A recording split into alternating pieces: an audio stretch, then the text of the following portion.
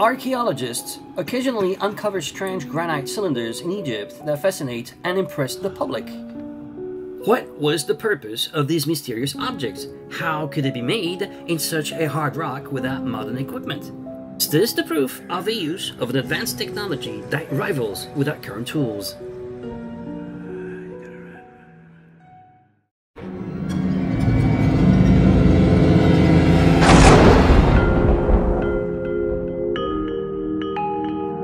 Since the dawn of times, humans have enjoyed making holes here and there.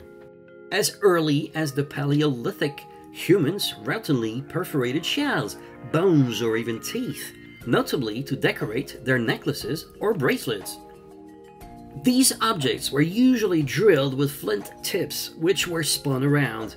The extreme hardness of flint, which is 8 on the Mohs hardness scale, enables it to tackle the hardest of stones. Drilling techniques have leapt forward with the adoption of the arc, allowing for a much faster rotation. Even today, some tribes still use this technique, as for instance in India and Cambay. With the Neolithic Revolution, craftsmen began to use abrasive materials, such as sand, to work with hard stones more efficiently. Sand is made up of grains resulting from the disintegration of different minerals, some being extremely hard like quartz, which has a hardness higher than that of granite, 7 Mohs against 6 Mohs. Around 4000 BCE, the coming of the Bronze Age brought new technological advances. With the introduction of a hollow rod made of soft metal or wood, allowing the boring of rocks, a technique used in particular to hollow out a stone. Copper was often used to make the tube. This soft metal was easy to work with, and once worn out, could be hammered and reused, unlike wood.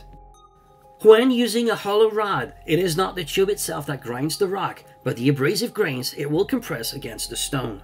The grains are of mixed sizes, and they clump up in clusters, leaving behind them concentric grooves that are distinctive of this method. The same type of grooves, this time perpendicular to the cut, are found when using a saw combined with sanding material. In addition to sand, Bronze Age craftsmen also began to use emery or corundum as an additive to the abrasive mixture, which made it even more effective on hard stones. The drill pipe could also be coated with wax to hold abrasive particles more effectively and further increase efficiency. Once the grooves were carved by the tube, the middle part of the rock that remained intact was removed to obtain a borehole. And so the mysterious striped cylinders found by archaeologists are simply the byproducts of this technique. The Egyptians used this method to hollow out sarcophagi and also in the making of stone vessels. In order to confirm those drilling techniques, experimental archaeology regularly conducts field and laboratory experiments. It is then a question of reconstructing the same tools according to the methods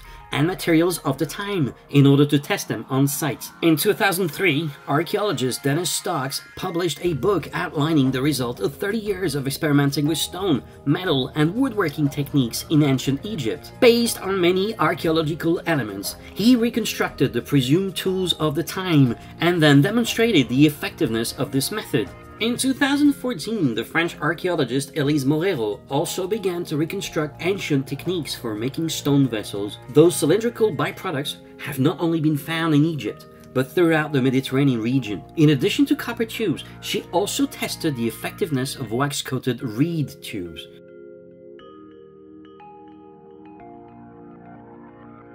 In 2010, Russian builder Nikolay Vasutin, an avid enthusiast of experimental archaeology, put to the test the boring of granite with a manual drill equipped with a copper tube, replicating the one used by ancient Egyptians. He achieved results remarkably similar to those Egyptian boreholes, cylinders with regular grooves and a diameter that gets narrower with depth. He also found that the depth of the groove varied with the grain size of the sanding material used. The nature of the sanding material also plays a role. Sand alone produces smoother surfaces and less homogeneous spiral grooves, while the use of corundum results in more pronounced and concentric grooves. Since 2016, he has regularly renewed the experiment through YouTube videos or before an audience at his conferences on antique technologies study.